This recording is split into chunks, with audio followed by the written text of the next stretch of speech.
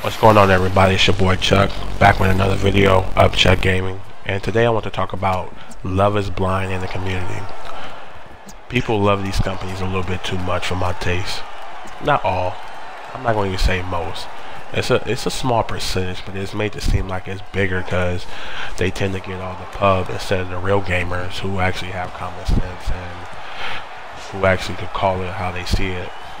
It's just another stereotype in the gaming community, just like all stereotypes get brought to light more than what really happens. Just go look at a movie, go look at a TV show, go look at a commercial, and you'll see what I'm talking about.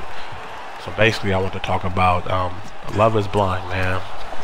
Listen, these companies need to be held accountable for what they do, right or wrong.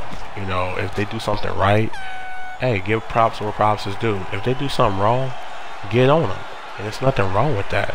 But you cannot defend things that are undefendable. Look at Splatoon. No voice chat in a multiplayer game. I know that's old news, but it pertains to the video. You have people defending that. You have people still defending that. I'm like, how are you supposed to devise a plan or strategy when you can't talk to anybody? So it's just going out there and just doing whatever. Am I supposed to read your mind? Am I Professor X? Are you? I don't know. You tell me. That's like going out there and playing COD with your boys, you know what I'm saying, and y'all all in the party or all in the group or whatever, and like, hey, alright, y'all just go out there and I'll talk to you when the match is over. What? Like, come on, man. Like, you can't defend that. You can't. And you have people defending that. Man, I don't get it. Or even look at the Microsoft leak for Gears of War, man. People is really bashing Microsoft because they doing what they need to do.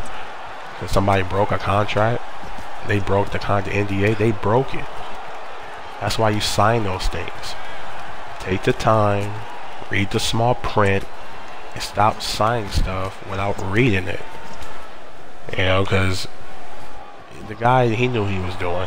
He knew what he was doing, and that's just what it is. I don't care what nobody say.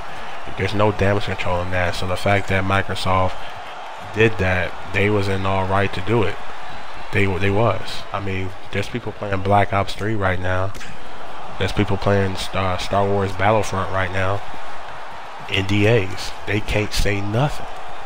They can't show nothing. So I just think people need to come to the realization, like, stop defending these companies, man. These companies don't care about you. They care about you to a certain extent because they want you to keep buying their products, but at the same time, they're not. I mean, you already bought the console. You already bought it, so it's pretty much in the water now. You're gonna buy the games because you have the console. Think about that. But anyway, man, let me know what you guys think in the comment section, man. Please like, subscribe. This is my third video, man. I'm trying to get this off, and I'll get with you guys next time. All right, I'm gone.